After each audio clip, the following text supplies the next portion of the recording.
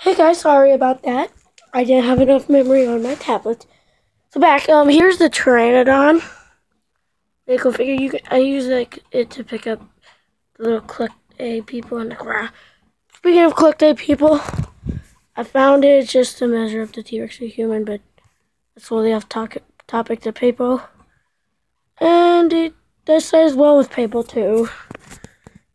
It actually does size pretty well with the T-Rex right here. Dinosaur is pretty well too. But anyway, where should we go to now? The Allosaurus, or is he going to be known in Dino Island? Allo. He's holding up the Dinosaur, so I don't want to move him. Here, I can move Packy. This guy's name in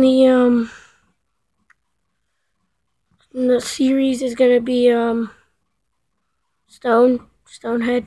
So. Oh, here's this Styracosaurus. Yep. I have to think of the names. But I know what the Parasaurolophus' name's gonna be. Perry. Ask. Running T-Rex.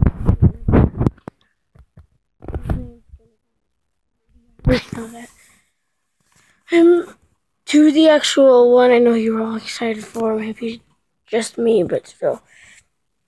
The Velociraptor, the version 2 one, looks like the male from Jurassic Park 3, and he has red eyes, and let's see him scaled up to a T-Rex. Yeah. Don't say it's a Utah Raptor just because of its size. But anyways, I'm recording this at night, that's why the light's on. But yeah. First, I want to size up one. This guy, why don't we do my favorite T-Rex? Let's open his mouth, so if he does, there, I think that's an actual reasonable size up. That's not too bad of a size up. Sorry, I was just looking back, I heard a weird noise. But let's put it in his mouth. And help me.